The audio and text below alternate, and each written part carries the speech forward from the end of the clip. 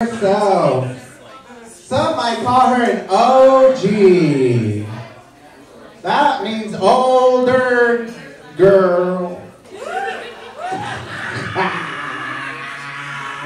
I love you.